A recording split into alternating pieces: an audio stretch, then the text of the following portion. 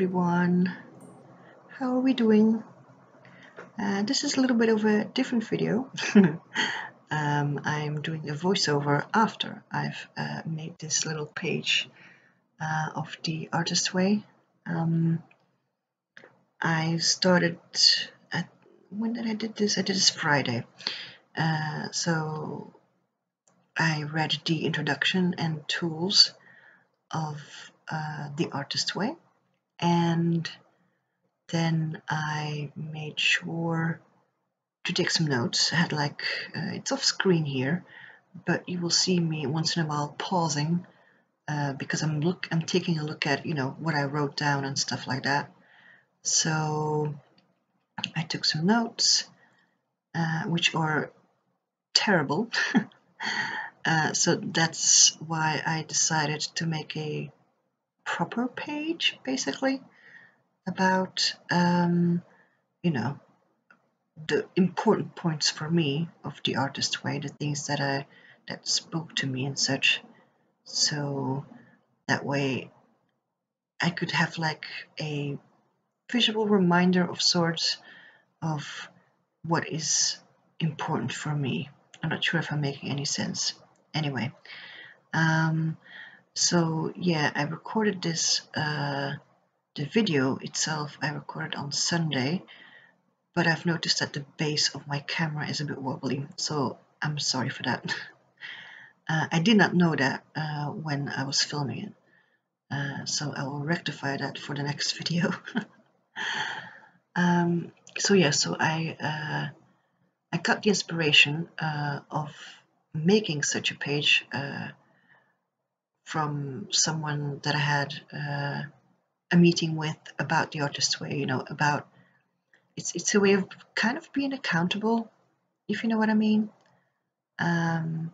So, and it did really help to talk about, what is being discussed in the introduction and about the tools, but also like trying to figure out what is actually important for, for that person and for me, and how that would be able to help us going forward. So you'll see me using a pencil to add some interest with color. That pencil actually needed to be sharpened, but I was like, let's just, try and make do. So yeah, so I have to say that some parts of the introduction I was a little bit, how should I say that? I was a bit confused at times, because she was kind of wordy, and a lot of things just, if I put them into like my own language between parentheses, for me it seemed more like, okay, that's the same and that is the same as well, but differently worded, and that's the same as well. So for me it was a bit like, it's like with the 10 basic principles, a lot of things were just the same but worded differently. So I was like, okay, let's just put creativity, and then it's natural, it comes from nature, it's our natural state of being, etc., etc. So so I kind of just condensed that all into a shorter, like, I don't know, how many lines was that? 4 or 5-ish. So, and then I put more of the emphasis on the tools, because that was important for me to figure out, to have an idea of why those tools are really important. So for the morning pages, it's more of the morning pages are more of an things to get out, more like a brain dump for me. To all the the soggy logical stuff that, you know, swims around in your head and then you just need to get it out on paper, and, you know, to actually get access to the rest of the creativity and you know, the fun things. So that's what I, you know, wrote about on the what the morning pages were for. It's more like, you know, the logical brain, the sensor, you know, the book talks about all of that. And to actually realize, because I've been doing journaling for quite a while, I actually already have sort of a routine going, in the sense of, first I get stuff out. I get stuff, you know, things that are irritating or problems that I have or whatever, and I just, you know, moan a bit and vent about it, you know, stuff like that. And then after that, I'm kind of sick of my own moaning and stuff like that. So I just I'm like, okay, I've done the moaning, I've done the venting. Okay, so what is actually the problem? And so basically more like analyzing and processing. And then I start to look for solutions. That's how my journaling has developed over the years and what I'm still using. So basically, the morning pages is more like, I don't do this every day. So the morning pages is an excuse to actually do it every day, if you know what I mean. So my own routine in journaling, that kind of stuff, you know, for the mental health, is that process of several steps, and then, okay, I've got a solution, and how, you know, I'm trying to make the solution practical, let's put it that way. So yeah, after I've done the writing bit on, you know, the morning pages and stuff like that, then there's the other tool, the artist dates. And it was really good that I read the you know, the explanation of the tools again, because I apparently forgot some stuff about it. You know, it was just, you know, kind of lost in the recesses of my mind. And I realized that it's basically something, how do I explain this? It's basically giving attention to the creative part of the child that comes up with these, yay, let's try this. Basically like giving attention to that part, and it doesn't always have to cost money. It doesn't always have to be outside. Going outside for me is definitely not something that I enjoy, because it's very tiring for me. But I realized that for me it is very, how should I put this? I'm trying to think of activities for myself that I can do indoors, because if I do activities that are outside, it might be a problem for me to actually do it, because it tires me so much. So all that rambling to say that I'm finding stuff to do inside for, and you will see that later on, that I will, you know, for example, I've started doing some workouts again that I used to do when I was dancing, and I've started doing that again, and then, you know, also doing some, you know, some light dance moves and things. And it really did help, you know, with the music and just, you know, getting into the flow of it. It really made me feel good. I really, you know, I felt more energetic. I felt more, my mood was more uplifted, and I actually had fun while doing it.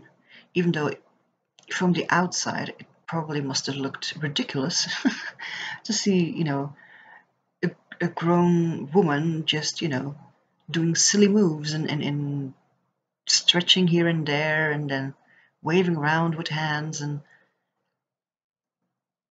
But for me, when I was doing that, I was really feeling very well, I have to say. So that's one of the things that I'm planning to do again with the, first the workout with the stretching and it also helps physically because, that will improve my physical health as well. And then afterwards, some silly dancing and just dance like no one's watching, basically. One of the other things that I've also noted down was coloring, because coloring for me is very grounding. I stay in the moment. I'm just focusing on, for example, shading. I have 3 colors, light, medium, and dark, to make sure that there's some depth into what I'm doing and or coloring. And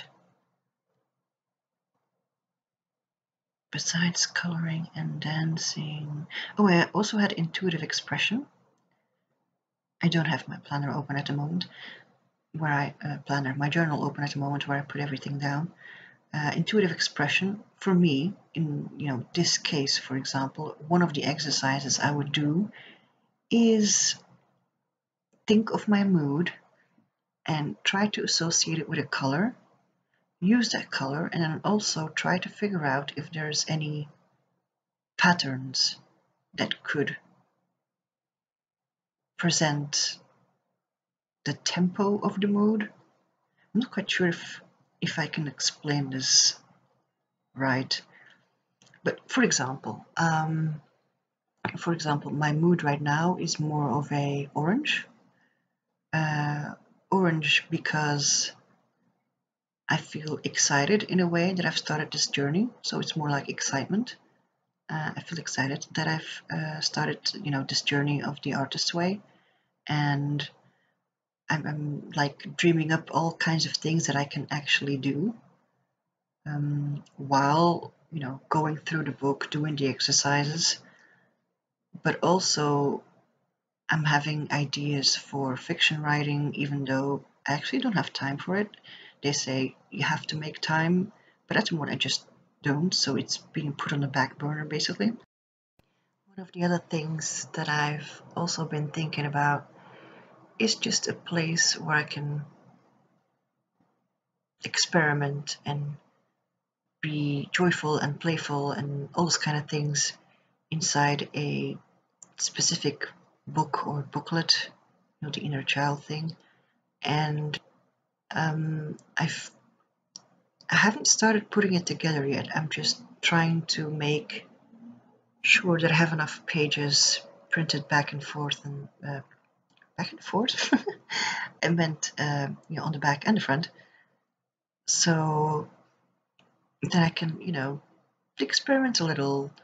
For example, just using one medium and swatching it and trying to make something fun with it, just swatching basically, because you can put them all like in the colors of the rainbows, and that's just something that's really fun for me to do.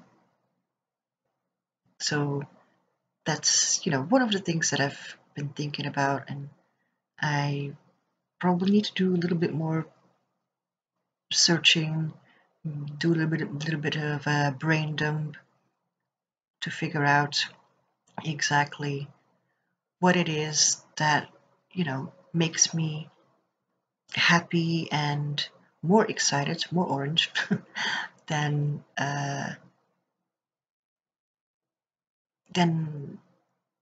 how I'm feeling usually, so that I can just take a look at the booklet, take a look at the book that I will be making, and just seeing how all these colorful, fun things can inspire me to actually do something different with it. Like basically like filling the well.